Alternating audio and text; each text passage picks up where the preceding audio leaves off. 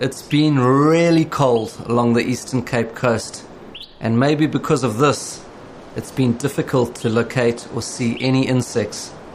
But we've seen a lot of butterflies, especially on the warmer days.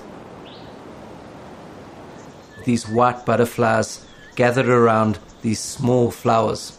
The butterfly looks like the African common white.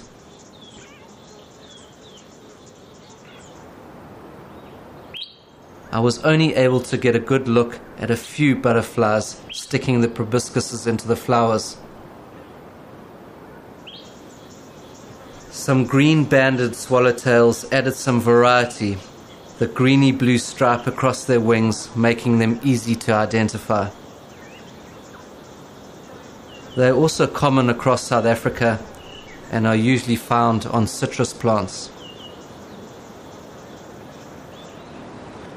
The wind and rain has been really harsh recently, and it seems to have taken its toll on these butterflies as their wings are ragged and faded. But this might be because it is the end of their cycle.